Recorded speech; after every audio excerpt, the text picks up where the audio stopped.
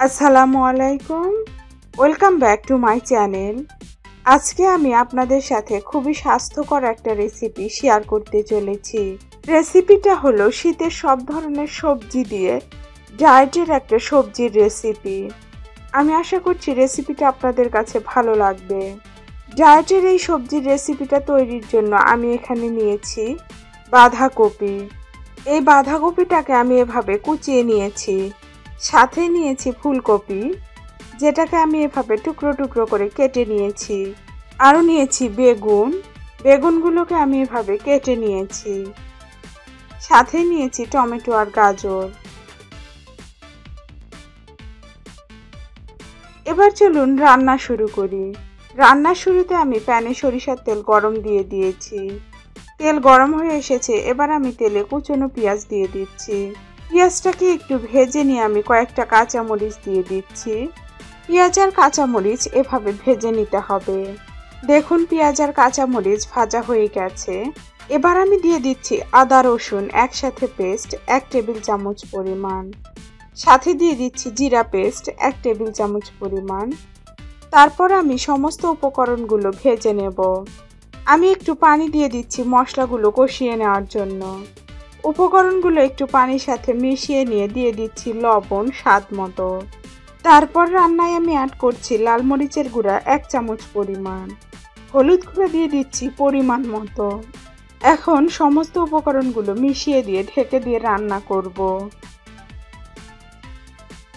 মশলাটা এরকম ভাবে কষিয়ে নিতে হবে। মশলা তেল ছেড়ে দিয়েছে। এবার আমি এতে দিয়ে দিচ্ছি ফুলকপি। ফুলকপিটা সমস্ত উপকরণের সাথে মিশিয়ে দিচ্ছি। এখন দিচ্ছি বেগুন আর টমেটো।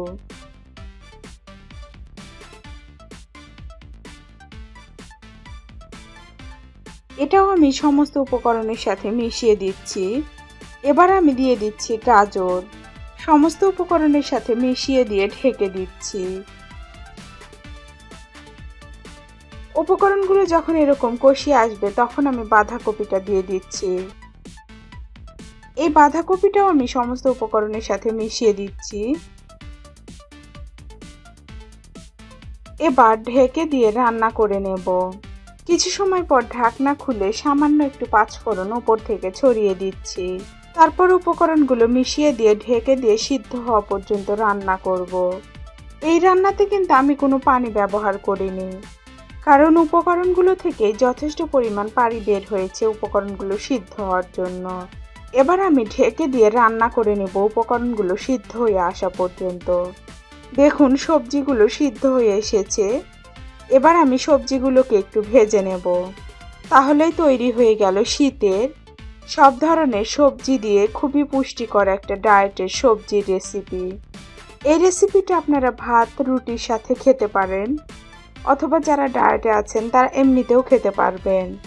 আমি সবজিটাকে সার্ভ করে দিচ্ছি। রেসিপিটা ভালো লাগলে লাইক কমেন্টস আর প্রচুর শেয়ার করবেন। এরকম আরও স্বাস্থ্যকর ডায়েটের রেসিপি পেতে প্লিজ আমার চ্যানেলটিকে সাবস্ক্রাইব করবেন। সবাইকে অসংখ্য ধন্যবাদ। ভালো থাকবেন সবাই। আল্লাহ হাফেজ।